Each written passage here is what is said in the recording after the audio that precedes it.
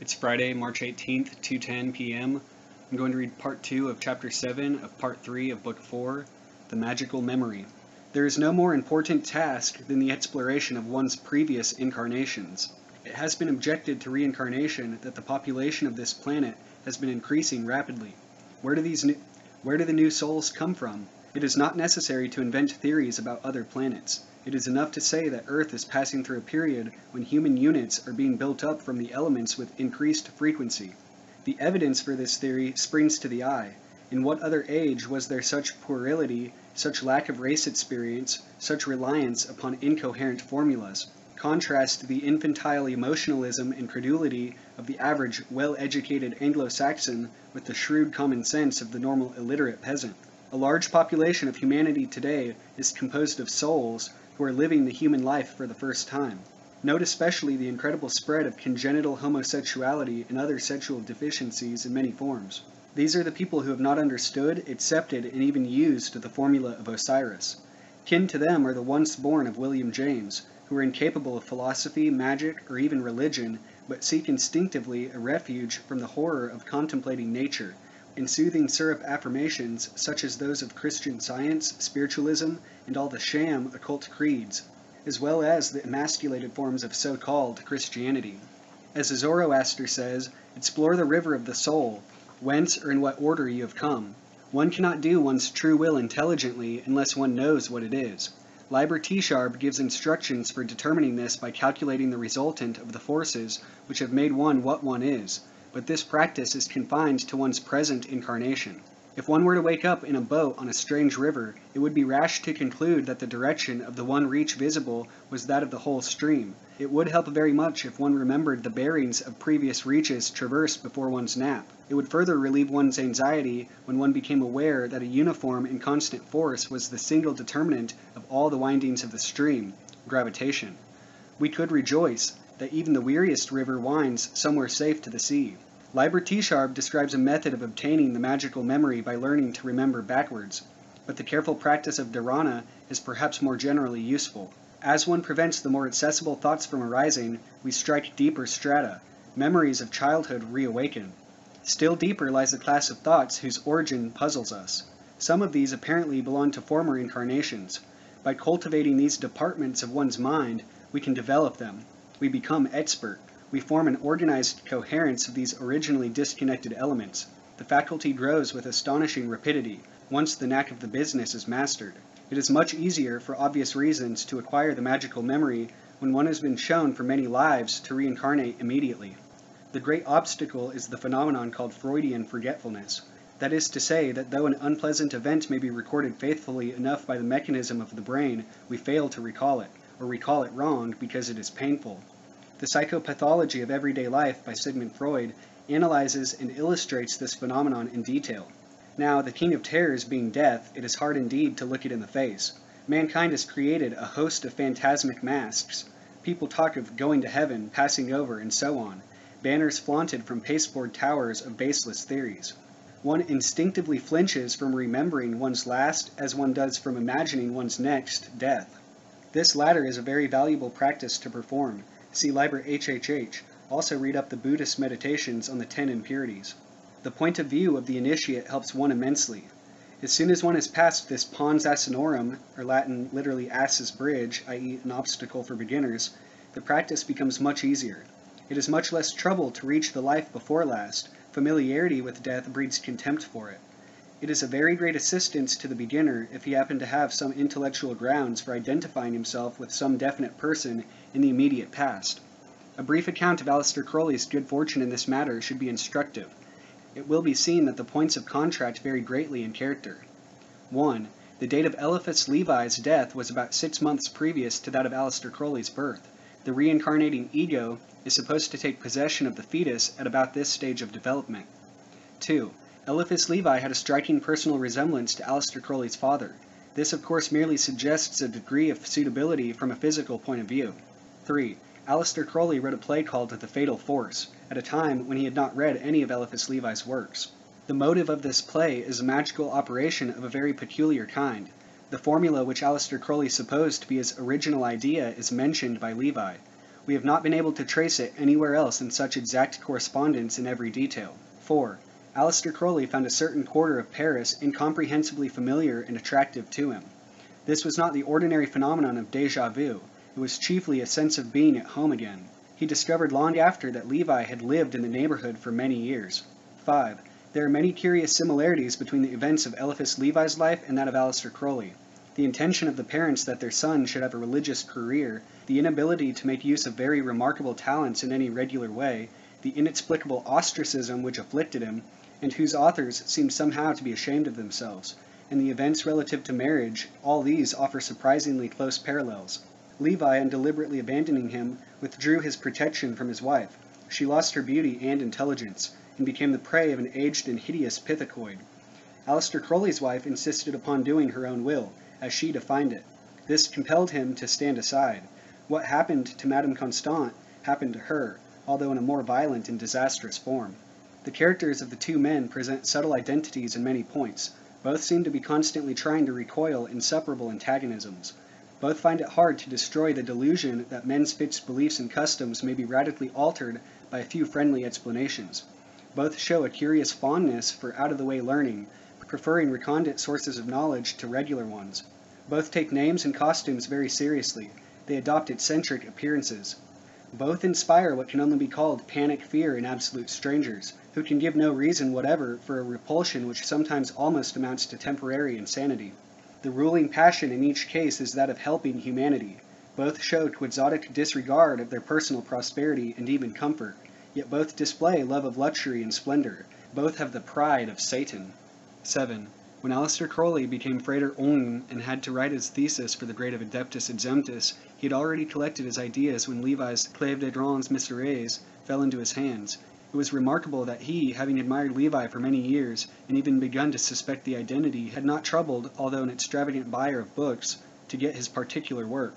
He found, to his astonishment, that almost everything that he had himself intended to say was there written. The result of this was that he abandoned writing his original work, and instead translated the masterpiece in question, Liber 46, The Key of the Mysteries. The style of the two men is strikingly similar in numerous subtle and deep-seated ways. The general point of view is almost identical. The quality of the irony is the same. Both take a perverse pleasure in playing practical jokes on the reader. In one point, above all, the identity is absolute. There is no third name in literature which can be put in the same class. Both take a perverse pleasure in playing practical jokes on the reader. In one point, above all, the identity is absolute. There is no third name in literature which can be put in the same class. The point is this. In a single sentence is combined sublimity and enthusiasm with sneering bitterness, skepticism, grossness, and scorn. It is evidently the supreme enjoyment to strike a chord composed of as many conflicting elements as possible. The pleasure seems to be derived from gratifying the sense of power, the power to compel every possible element of thought to contribute to the spasm. If the theory of reincarnation were generally accepted, the above considerations would make out a strong case. Frater Perdurabo was quite convinced in one part of his mind of this identity, long before he got any actual memories as such. The publication of the biography of Eliphas Levi by M. Paul Schachernack has confirmed the hypothesis in innumerable striking ways. Unless one has a groundwork of this sort to start with, one must get back to one's life as best one can by the methods above indicated. It may be of some assistance to give a few characteristics of genuine magical memory, to mention a few sources of error, and to lay down critical rules for the verification of one's results. The first great danger arises from vanity.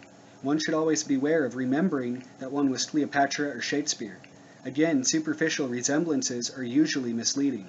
One of the great tests of the genuineness of any recollection is that one remembers the really important things in one's life, not those which mankind commonly classes as such. For instance, Aleister Crowley does not remember any of the decisive events in the life of Eliphas Levi. He recalls intimate trivialities of childhood. He has a vivid recollection of certain spiritual crises, in particular one which was fought out as he paced up and down a lonely stretch of road in a flat and desolate district. He remembers ridiculous incidents, such as often happen at suppers when the conversation takes a turn that its gaiety somehow strikes to the soul, and one receives a supreme revelation which is yet perfectly inarticulate. Although the plagiarism which fate has been shameless enough to perpetrate in this present life would naturally, one might think, reopen the wound. There is a sense which assures us intuitively when we are running on a scent breast high. There is an oddness about the memory which is somehow annoying. It gives a feeling of shame and guiltiness. there is a tendency to blush. One feels like a schoolboy caught red-handed in the act of writing poetry. There is the same sort of feeling as one has when one finds a faded photograph or a lock of hair 20 years old among the rubbish in some forgotten cabinet. This feeling is independent of the question whether the thing remembered was in itself a source of pleasure or of pain. Can it be that we resent the idea of our previous condition of servitude? We want to forget the past, however good reason we may have to be proud of it. It is well known that many men are embarrassed in the presence of a monkey. When this loss of face does not occur, distrust the accuracy of the item which you recall. The only reliable recollections which present themselves with serenity are invariably connected with what men call disasters. Instead of the feeling of being caught in the slips, one has that of being missed at the wicket. One has the sly satisfaction of having done an outrageously foolish thing and gotten off scot-free. When one sees life in perspective, it is an immense relief to discover that things like bankruptcy, wedlock, and the gallows make no particular difference. They were only accidents such as might happen to anybody. They had no real bearing on the point at issue. One consequently remembers having one's ears cropped as a lucky escape, while the casual jest of a drunken skinesmate in an all-night cafe stings one with the shame of the parvenu to whom a polite stranger has unsuspectingly mentioned mine uncle. The testimony of intuitions is, however, strictly subjective, and shrieks for collateral security. It would be a great error to ask too much. In consequence of the peculiar character of the recollections which are under the microscope, anything in the shape of gross confirmation almost presumes perjury. A pathologist would arouse suspicion if he had said that his bacilli had arranged themselves on the slide so as to spell Staphylococcus. We distrust an arrangement of flowers which tells us that life is worth living in Detroit, Michigan. Suppose that Aleister Crowley remembers that he was Sir Edward Kelly. It does not follow that he will be able to give us details of Krakow in the times of James I of England. Material events are the words of an arbitrary language, the symbols of a cipher previously agreed upon. What happened to Kelly in Krakow may have meant something to him, but there is no reason to presume that it has any meaning for his successor. There is an obvious line of criticism about any recollection. It must not clash with ascertained facts. For example, one cannot have two lives which overlap, unless there is reason to suppose that the earlier died spiritually before his body ceased to breathe. This might happen in certain cases, such as insanity. It is not conclusive against a previous incarnation that the present should be inferior to the past. One's life may represent the full possibilities of a certain partial karma. One may have devoted one's incarnation to discharging the liabilities of one part of one's previous character. For instance, one might devote a lifetime to settling the bill run up by Napoleon for causing unnecessary suffering, with the object of starting fresh, clear of debt, and a life devoted to reaping the reward of the Corsican's invaluable services to the race. The Master Therion, in fact, remembers several incarnations of almost uncompensated wretchedness, anguish, and humiliation, voluntarily undertaken so that he might resume his work unhampered by spiritual creditors. These are the stigmata. Memory is hallmarked by its correspondence with the facts actually observed in the present. This correspondence may be of two kinds. It is rare, and it is unimportant for the reasons stated above, that one's memory should be confirmed by what may be called, contemptuously, external evidence. It was indeed a lucid moment for the Nazarene paranoiac in the fable, when he remarked that an evil and adulterous generation sought for a sign. Even so, the permanent value of the observation is to trace the genealogy of the Pharisee, from Caiaphas to the modern Christian. Signs mislead, from painless dentistry upwards. The fact that anything is intelligible proves that it is addressed to the wrong quarter, because the very existence of language presupposes impotence to communicate directly. When Sir Walter Raleigh flung his coat upon the muddy road, he merely expressed, in a cipher contrived by a combination of circumstances, his otherwise inexpressible wish to get on good terms with Queen Elizabeth. The significance of his action was determined by the concourse of circumstances. The reality can have no reason for reproducing itself exclusively in that especial form. It can have no reason for remembering that so extravagant a ritual happened to be necessary to worship. Therefore, however well a man might remember his incarnation as Julius Caesar, there is no necessity for his representing his power to set all upon the hazard of a die by imagining the Rubicon. Any spiritual state can be symbolized by an infinite variety of actions in an infinite variety of circumstances. One should recollect only those events which happen to be immediately linked with one's peculiar tendencies to imagine one thing rather than another. The exception is when some whimsical circumstance ties a knot in the corner of one's mnemonic handkerchief. Genuine recollections almost invariably explain oneself to oneself. Suppose, for example, that you feel an instinctive aversion to some particular kind of wine. Try as you will, you can find no reason for your idiosyncrasy. Suppose then that you explore some previous incarnation. You remember that you died by a poison administered in a wine of that character. Your aversion is explained by the proverb, "A burnt child dreads the fire." It may be objected that in such a case your libido has created a phantasm of itself in the manner which Freud has explained. The criticism is just, but its value is reduced if it should happen that you were not aware of its existence until your magical memory attracted your attention to it. In fact, the essence of the test consists in this, that your memory notifies you of something which is the logical conclusion of the premises postulated by the past. As an example, we may cite certain memories of the Master Therion. He followed a train of thought which led him to remember his life as a Roman named Marius de Aquila. It would be straining probability to presume a connection between A, this hieroglyphically recorded mode of self-analysis, and B, ordinary introspection conducted on principles intelligible to himself. He remembers directly various people and various events connected with this incarnation, and they are in themselves to all appearance actual. There is no particular reason why they, rather than any others, should have entered his sphere. In the act of remembering them, they are absolute. He can find no reason for correlating them with anything in the present. But a subsequent examination of the record shows that the logical result of the work of Marius de Aquila did not occur to that romantic reprobate. In point of fact, he died before anything could happen. Can we suppose that any cause can be balked of effect? The universe is unanimous in rebuttal. If then the exact effects which might be expected to result from those causes are manifested in the career of the Master Therion, it is assuredly the easiest and most reasonable explanation to assume an identity between the two men. Nobody is shocked to observe that the ambition of Napoleon has diminished the average stature of Frenchmen. We know that somehow or other every force must find its fulfillment, and those people who have grasped the fact that external events are merely symptoms of external ideas cannot find any difficulty in attributing the correspondences of the one to the identities of the other. Far be it from any apologists for magic to insist upon the objective validity of these concatenations. It would be childish to cling to the belief that Marius de Aquila actually existed. It matters no more than it matters to the mathematician whether the use of the symbol x22 involves the reality of 22 dimensions of space. The Master Therion does not care a scrap of yesterday's newspaper whether he was Marius de Aquila, or whether there ever was such a person, or whether the universe itself is anything more than a nightmare created by his own imprudence in the matter of Roman water. His memory of Marius de Aquila, of the adventures of that person in Rome, in the Black Forest, matters nothing, either to him or to anybody else. What matters is this: true or false, he has found a symbolic form which has enabled him to govern himself to the best advantage. Quantum nobis protest hoc fabula Christi. Latin, how much the fable of Christ helps us. The falsity of Aesop's fables does not diminish their value to mankind. The above reduction of the magical memory to a device for externalizing one's interior wisdom need not be regarded as skeptical, save only in the last resort.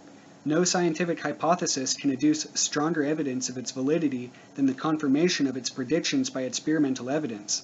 The objective can always be expressed in subjective symbols if necessary. The controversy is ultimately unmeaning. However we interpret the evidence, its relative truth depends on its internal coherence. We may therefore say that any magical recollection is genuine if it gives the explanation of our external or internal conditions. Anything which throws light upon the universe, anything which reveals us to ourselves, should be welcome in this world of riddles. As our record extends into the past, the evidence of its truth is cumulative. Every incarnation that we remember must increase our comprehension of ourselves as we are. Each accession of knowledge must indicate with unmistakable accuracy the solution of some enigma which is produced by the sphinx of our own unknown birth city, Thebes. Newton's first law applies to every plane of thought.